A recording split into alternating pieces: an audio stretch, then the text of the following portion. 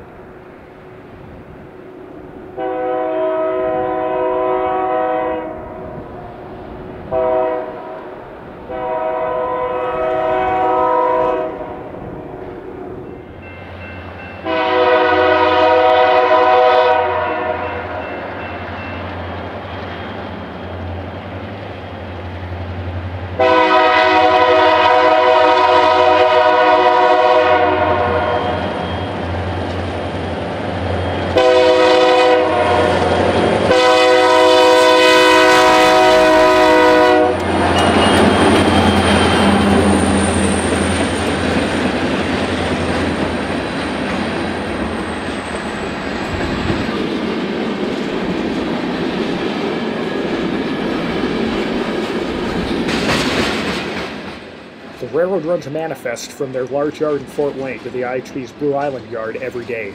These trains can often stretch well over a mile in length.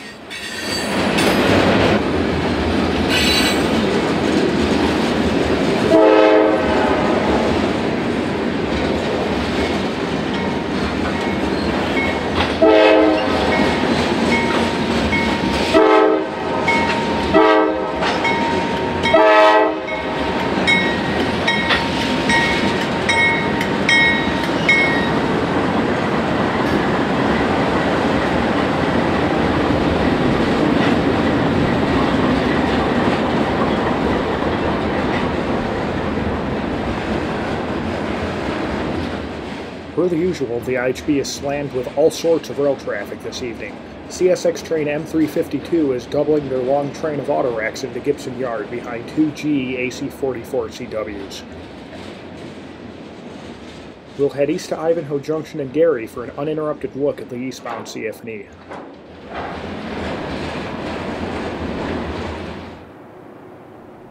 Dusk at Ivanhoe Junction. The evening tranquility is about to be interrupted by the blissful music of hard-working EMDs racing east.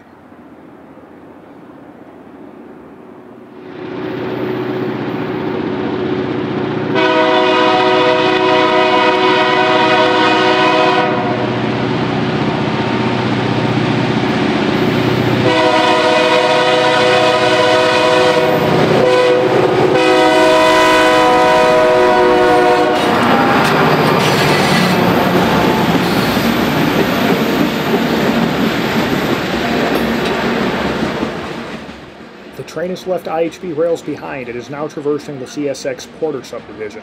The CF&E utilizes 4.5 miles of trackage rights on the line to reach home rails at Tolleson Junction.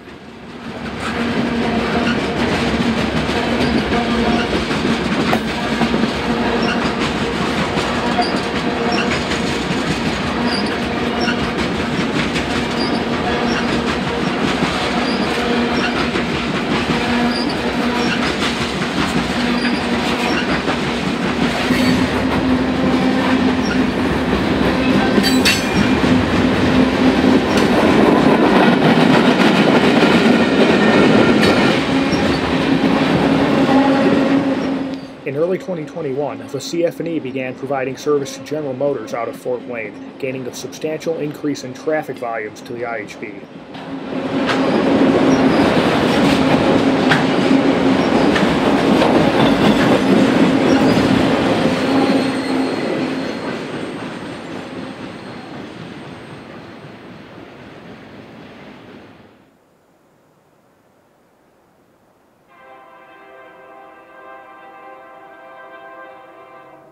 We're back at the Colfax Street grade crossing just east of Ivanhoe Junction for a look at another CF&E train. Today, the westbound from Fort Wayne has made it here in the late afternoon hours.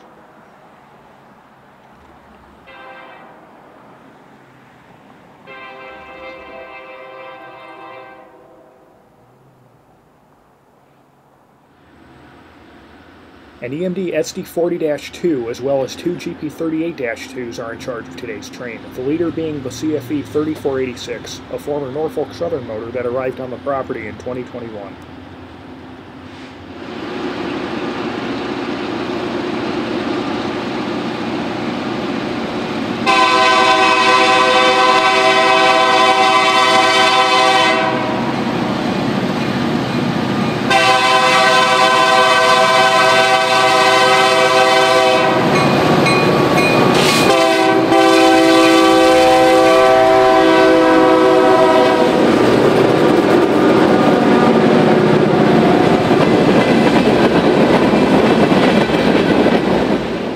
Featured on today's train is a large amount of traffic from Steel Dynamics' Columbia City plant, another very large shipper on the railroad. Large quantities of structural steel and rail are shipped out of the plant, while scrap metal is shipped in.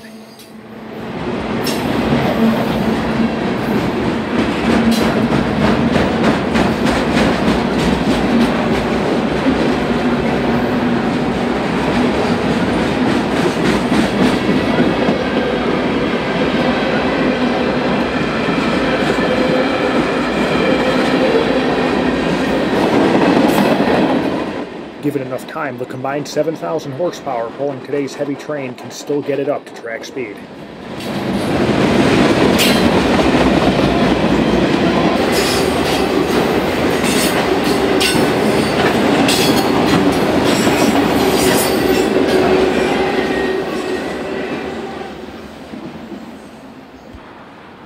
We'll follow the train to the west end of IHB's Gibson Yard.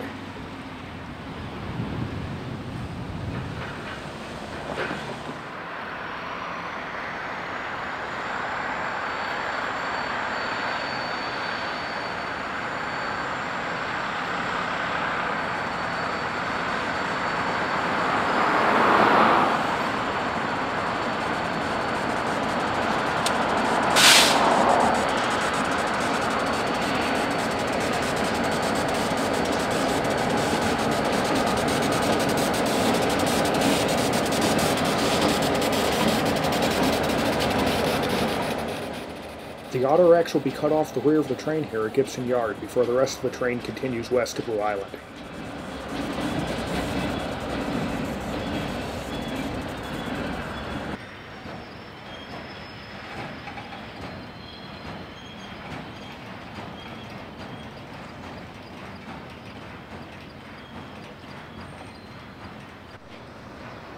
We'll head a mile west to State Line to get a golden hour run by of the train.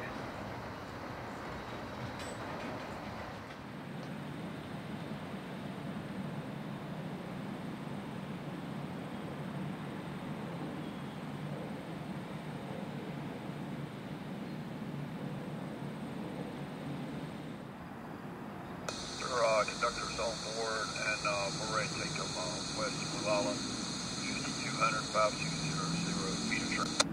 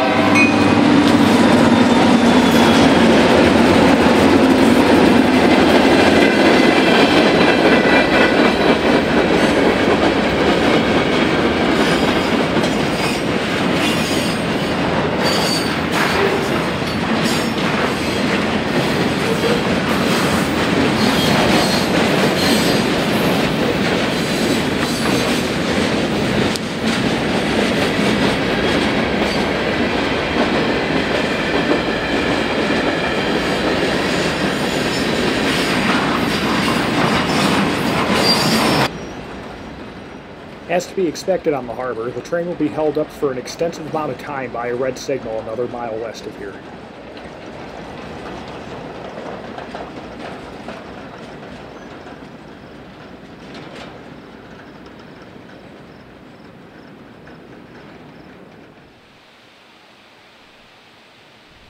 Another fall evening finds a short westbound working Gibson Yard with the 3486 leading again.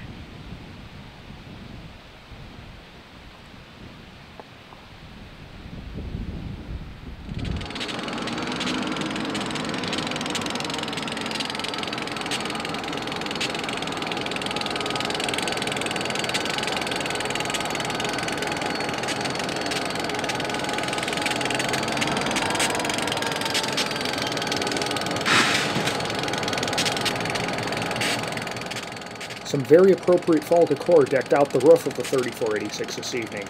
I decided to upload this video when I did for a reason.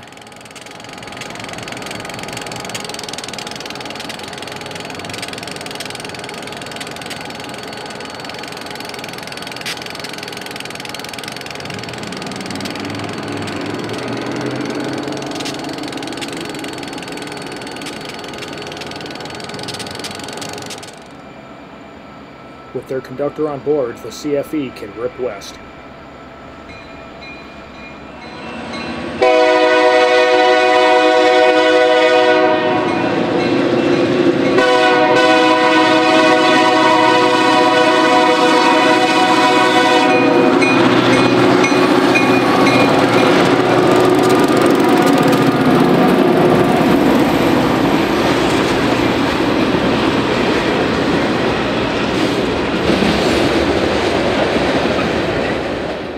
Tonight's train consists exclusively of tank cars from the large Bunge plant in Decatur, south of Fort Wayne.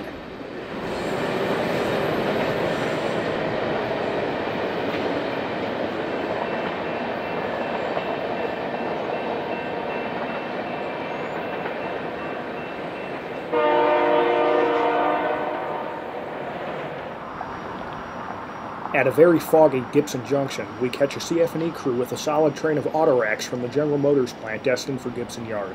While the railroad typically utilizes 2 to 3 crews to make the entire westward run, this crew went on duty late the previous night and has miraculously run the train all the way here from Fort Wayne, though they now have less than an hour to work before outlawing.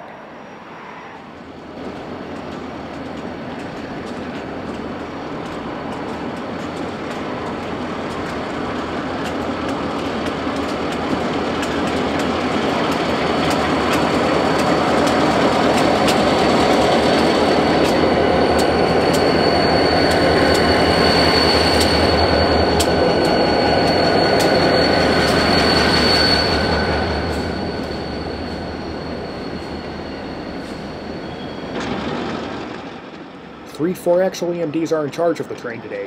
2096, a GP38-2, is leading 2 GP40-2s.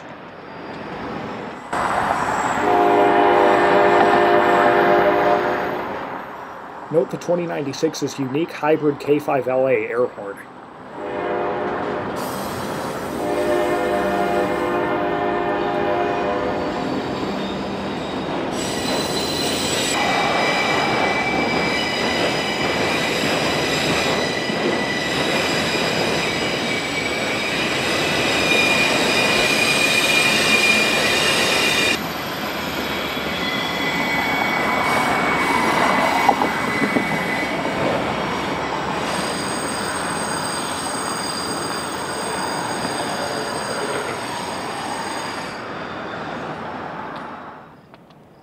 We're back at Soul Avenue in Hammond. Today's westbound has few enough autoracks that they can highball Gibson Yard and head straight to Blue Island.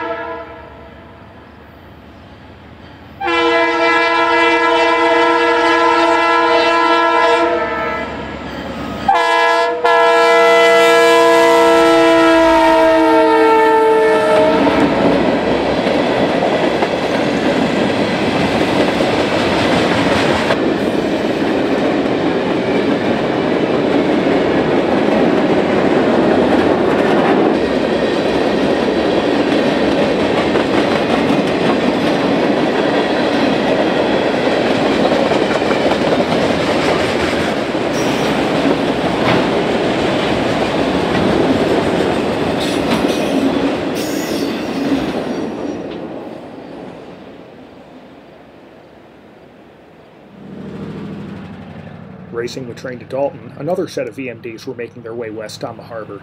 Train BA2 is returning to Blue Island from the railroad's Michigan Avenue yard.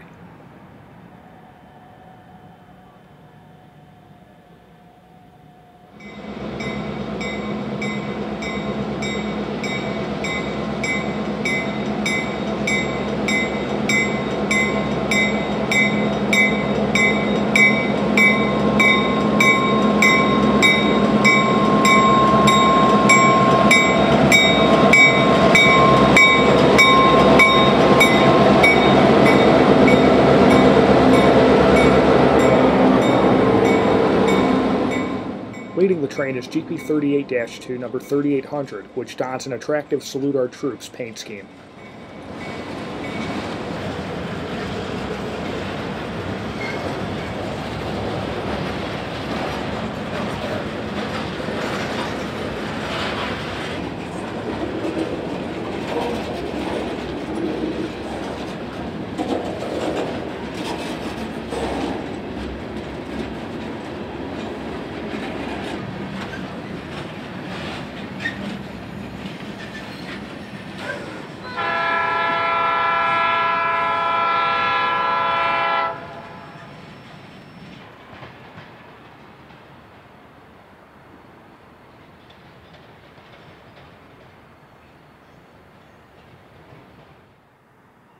With BA2 into the yard, the CF&E gets the signal to do the same.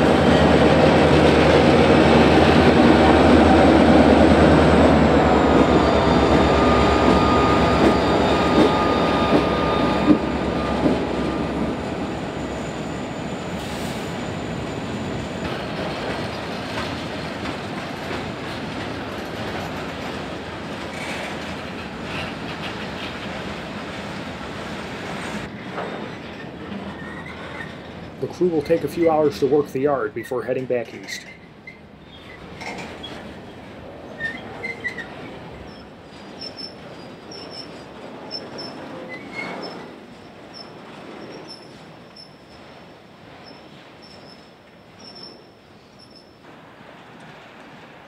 We'll head east to Burnham to catch the eastbound train returning at speed.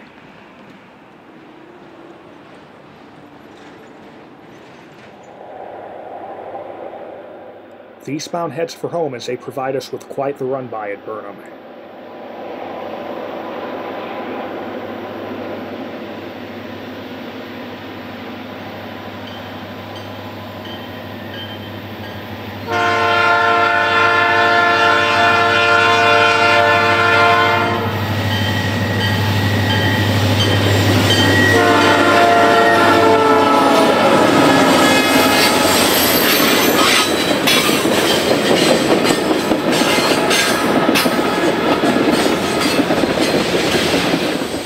This GMD SD40-2 leaves no questions to its heritage as it leads the train east.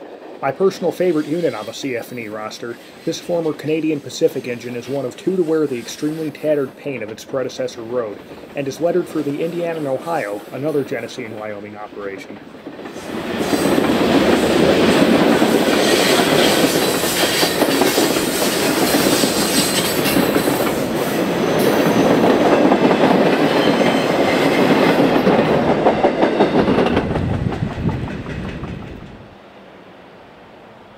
Next up at Burnham, an EMD GP40-2 is leading two SD40s in a continuous welded rail train from the Steel Dynamics plant west.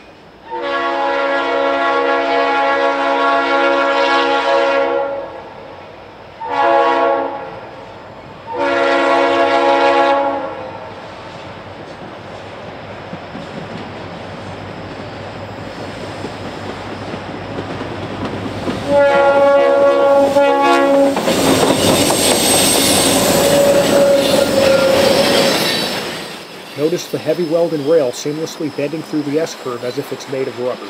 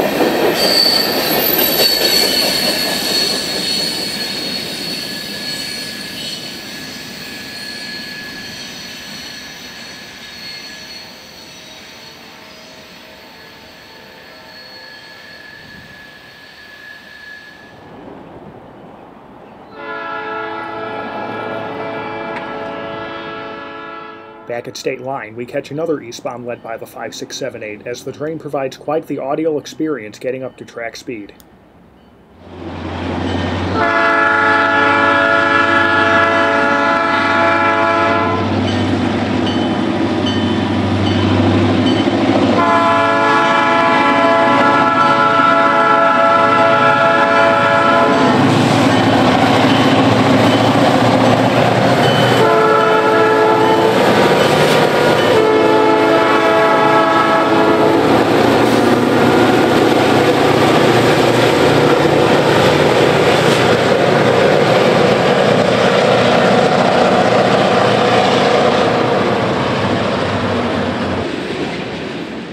The crew has a little over an hour of working time left to get their train 15 miles east to the railroad's westernmost siding at Hobart.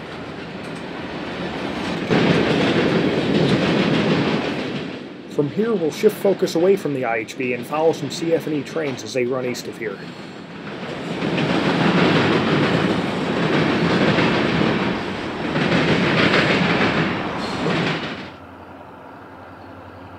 Back at Ivanhoe, CF&E 2098 is diverging off of the IHB's former Gary and Western and onto the CSX Porter sub. The train is taking the slightly slower route today due to the stopped auto-rack train you can see it left.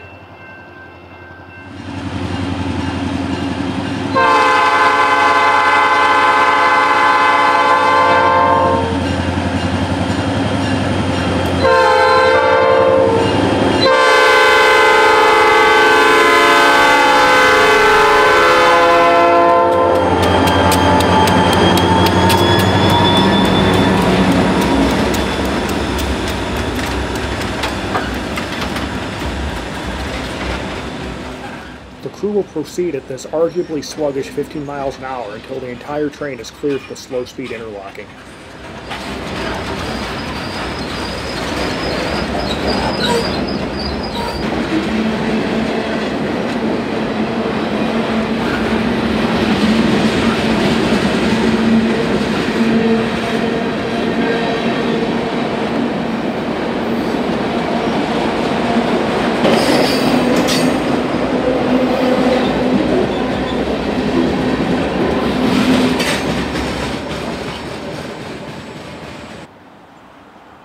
The now rapidly accelerating train is clear of the interlocking as they continue east down the CSX.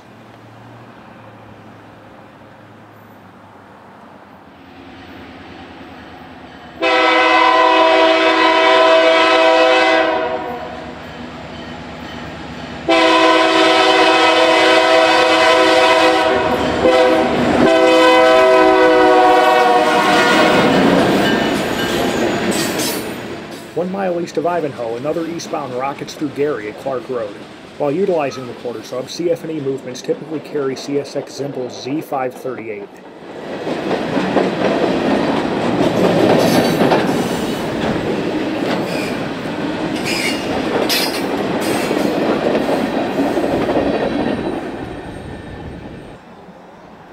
Note the old Michigan Central milepost marker just east of the grade crossing.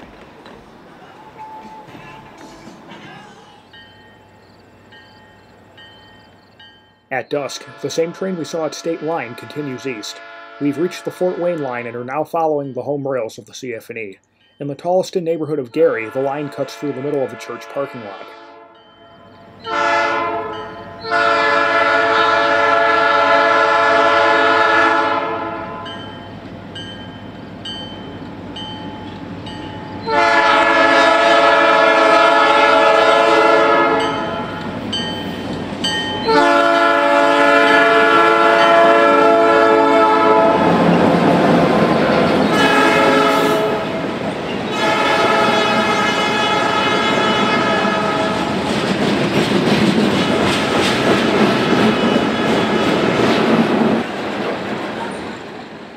Harvest season is just around the corner, evidenced by some potash fertilizer loads that have been mixed into today's train.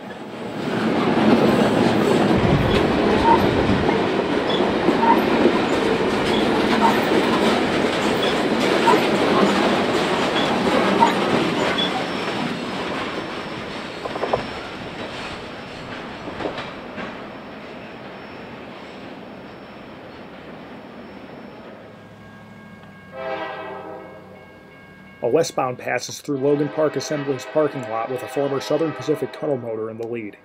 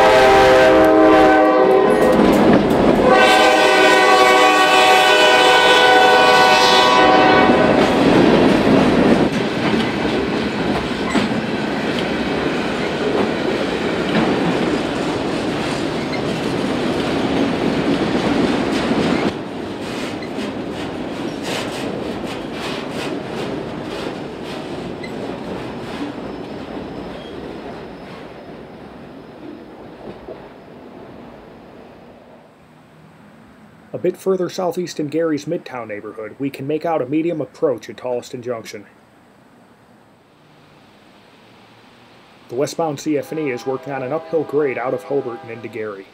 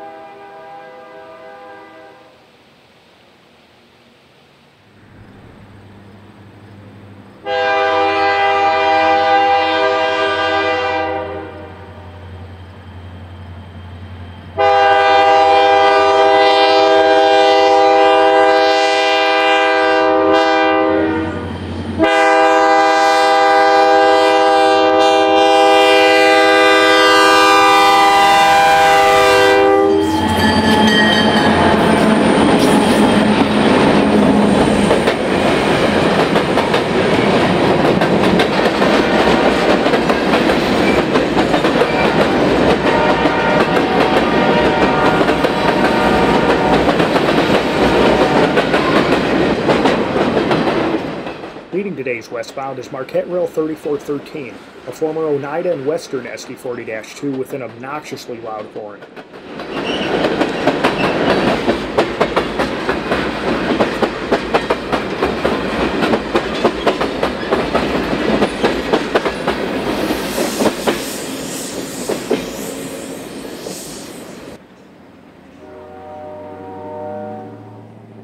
Note the Conrail-era approach signal to Tolleson Junction at right.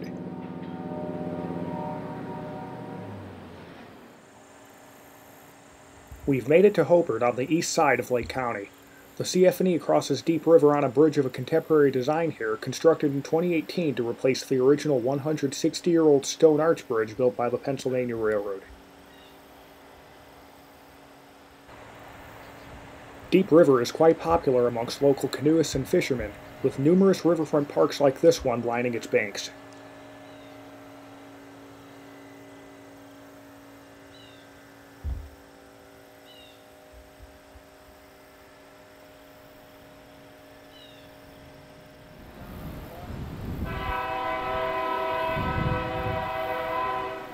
The peace and tranquility of this pleasant Saturday morning is temporarily interrupted by a westbound CF&E manifest.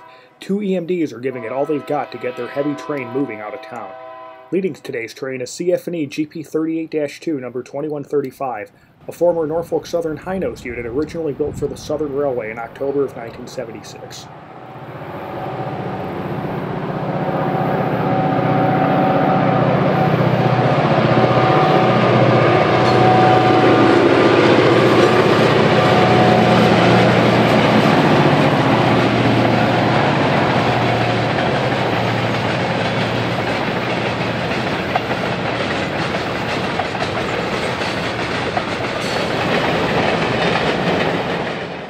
Lots of agricultural traffic on this late September train.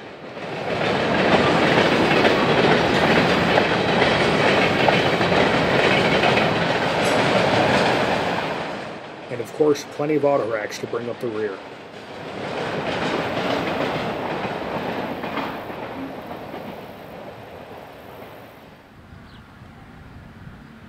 Less than a half-mile east of Deep River sits Hobart's original depot built by the Pennsylvania Railroad, which has since been repurposed as the city's Chamber of Commerce.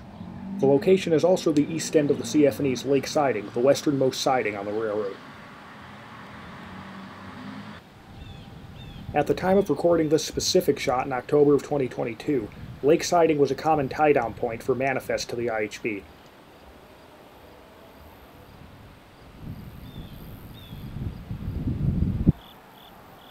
In the distance, an IHB manifest is patiently awaiting today's crew to arrive by cab and take the train west.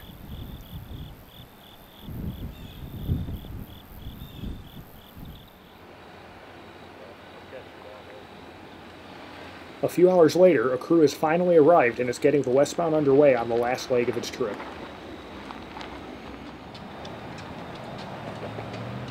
Leading today's train is fan-favorite CF&E number 3316, an EMD SD40T-2 originally built for the Southern Pacific as their 8520 in December of 1978.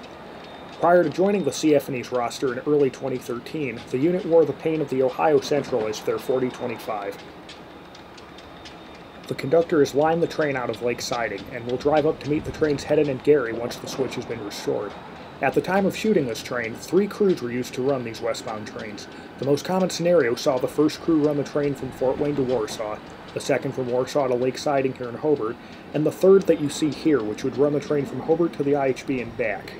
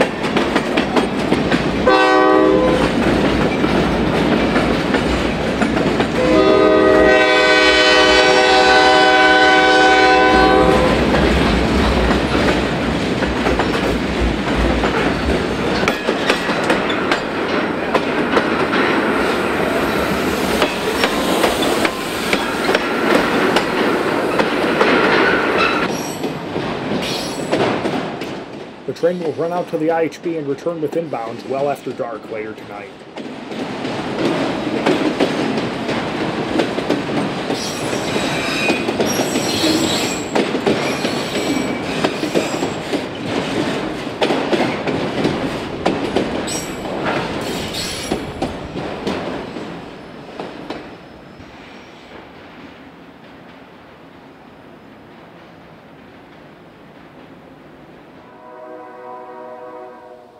In early 2023, Genesee and Wyoming, the parent company of the CF&E, purchased a large quantity of wide-cab locomotives from General Electric to be dispersed around several of their properties. As it would turn out, the CF&E would be one of those railroads, slated to get 8 former CSX-840 CWs. Another G&W railroad, the aforementioned Indiana and Ohio, was to receive 8 CSX-8s as well, along with a whopping 18 former BNSF-944 CWs. In September of 2023, many of these old BNSF units for the I&O began arriving, and in mid-October, conveniently right as I was putting this video together, the CF&E shops in Fort Wayne had set up 2 of these -9s for their sister railroad, and were directed to break them in on the trains to the IHB. The second of these trials would be the westbound of October 13th, with the new I&O 4569 leading the train.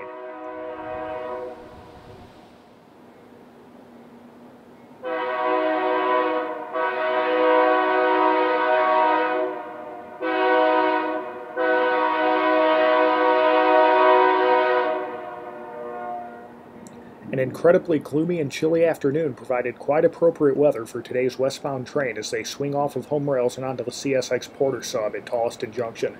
This is, for all intents and purposes, the westernmost end of the Chicago-Fort Wayne and Eastern system.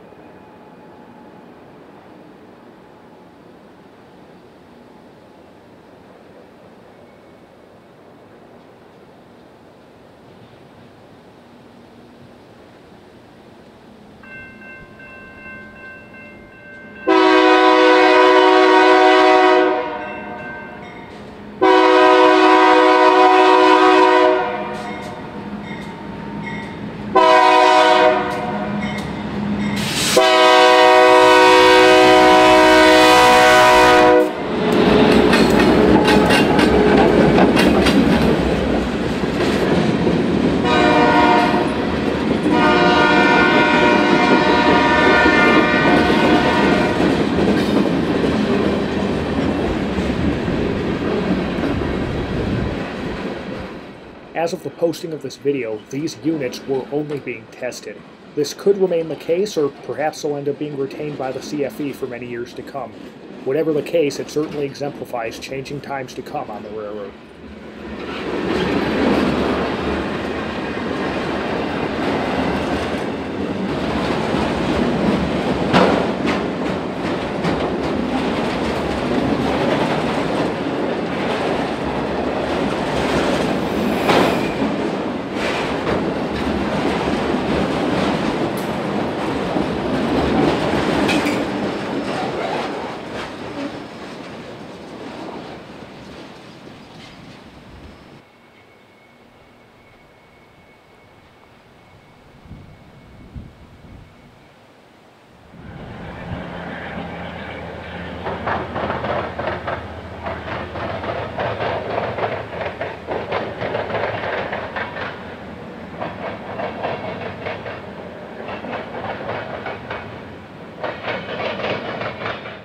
Four and a half miles west, we're just south of the Diamonds at Ivanhoe Junction to watch the train crossing the CN's former EJ&E main.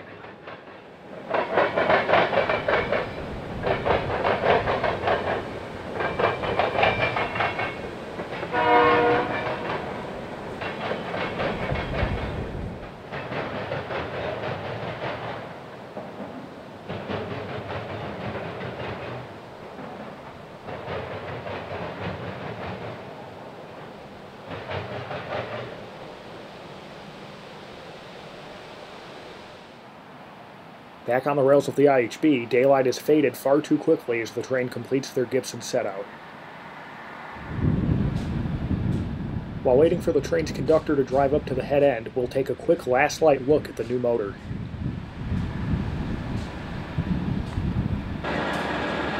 Like many BNSF-9s, the 4569 was returned to GE off of an expired manufacturer's lease in March of 2021.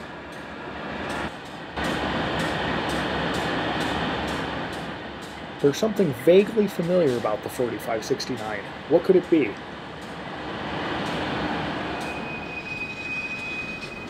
That's right. Keen observers of the channel might remember that we caught this very unit running under the GCX banner on an IHB transfer on Labor Day in 2022.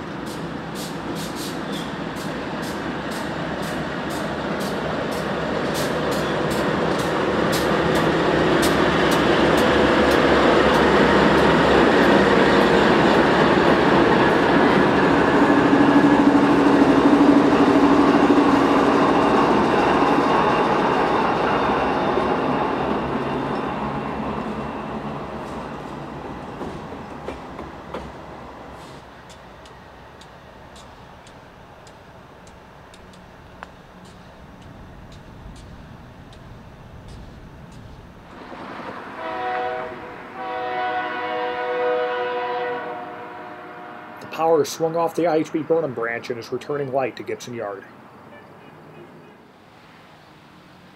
The light engines will meet westbound Norfolk Southern Train 35J and some more unreleased footage of the IHB's East End.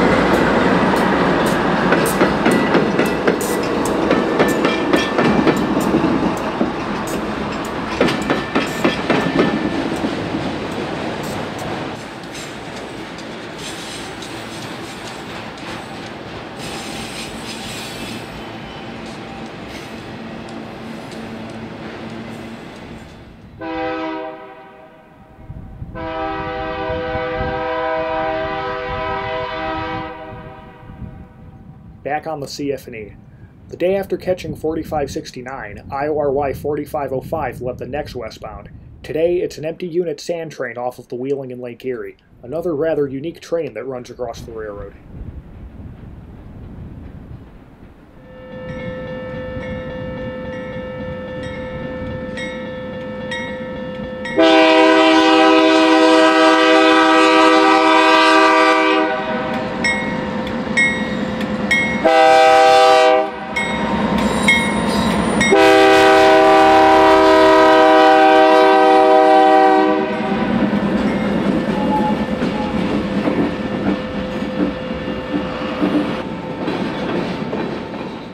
The train will be left here in the IHB's Calumet City siding, pending interchange back to the Canadian Pacific.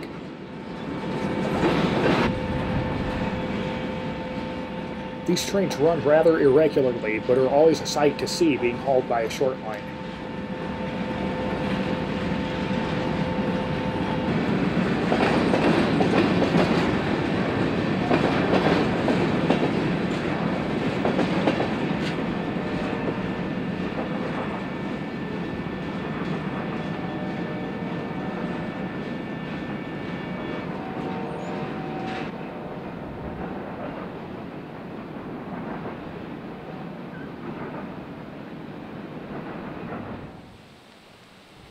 We've returned to Tolleson Junction for a final GE run on a perfect 62-degree October day. Today's crew is just marked up with the CSX and will take a medium approach onto the Porter Sub.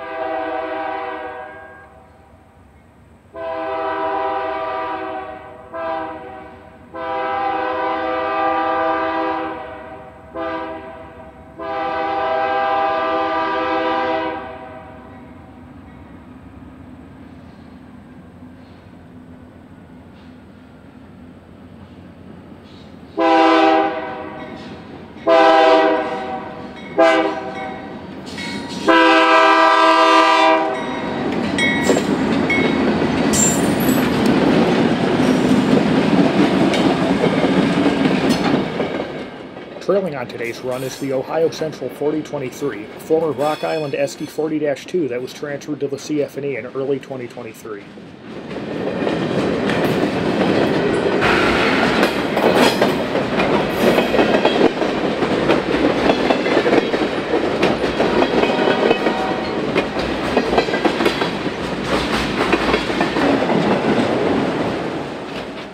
too typical for the city of Gary, abandoned furniture serves as today's trackside prop.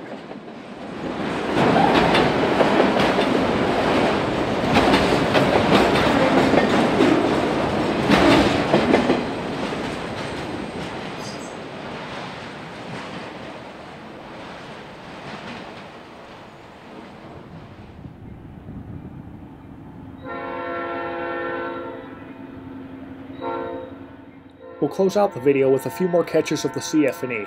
The EMD era may be coming to a close soon, but the railroad will always be one of the more interesting additions to the Chicago land rail scene.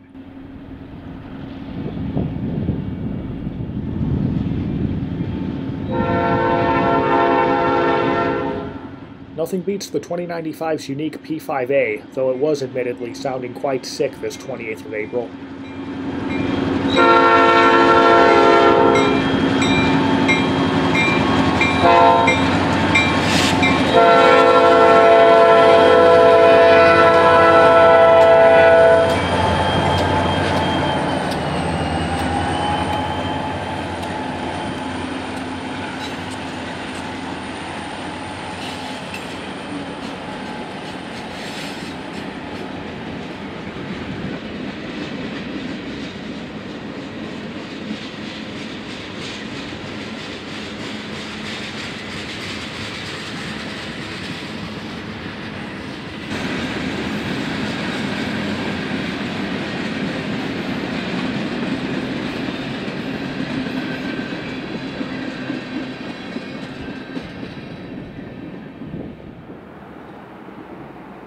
In October of 2022, I seemed to have good luck catching the railroad's resident tunnel motor. Another westbound is working Gibson Yard with the 3316 and 3415.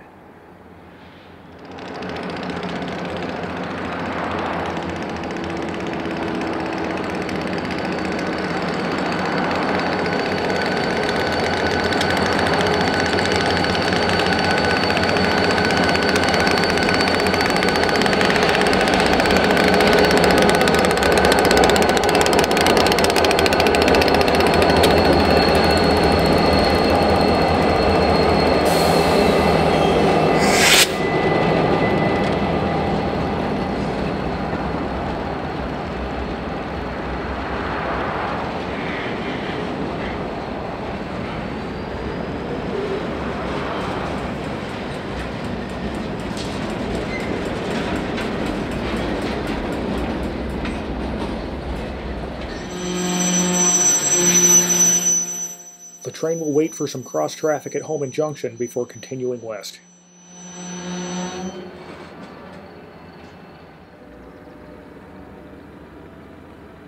The CFE departs west.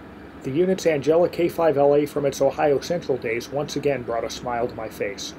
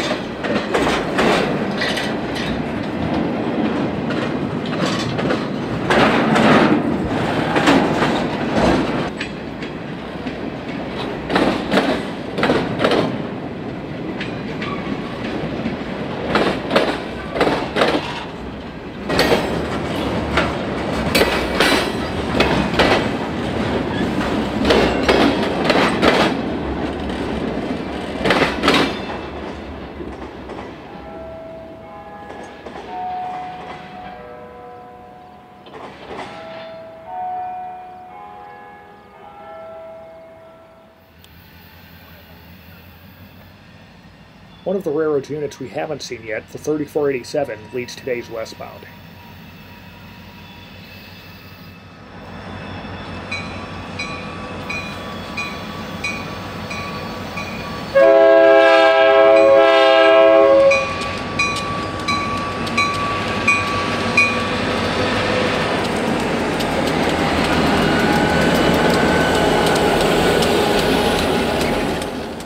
Also in the consist is the railroad's other former Canadian Pacific unit, the 5597, as well as a GP38-2.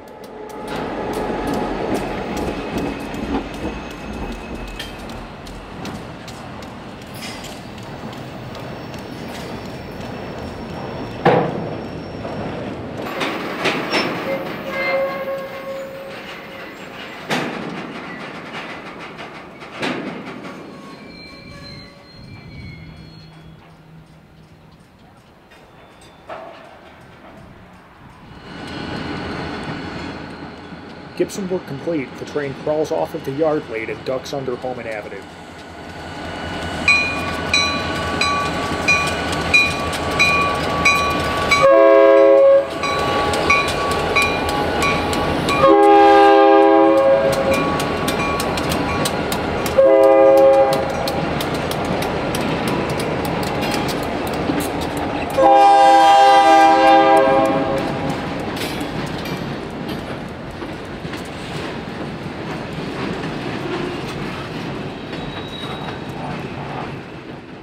The 7,000-foot train would take quite a while at this slow rate getting out of the yard, so we'll head west and return to Burnham for a look at the train at speed.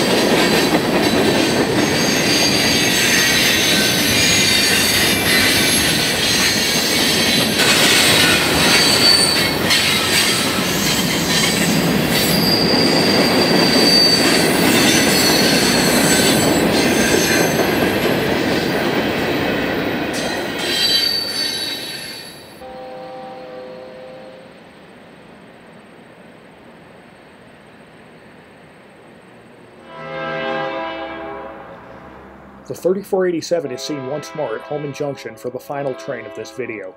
In order to soak in the raw EMD noise, the narration will end here. As always, thank you guys very much for watching, and I hope you've enjoyed this look at one of Chicago's lesser followed operations. One where blissful EMD music and huge trains are almost always a guarantee, and one that will always bring a smile to my face.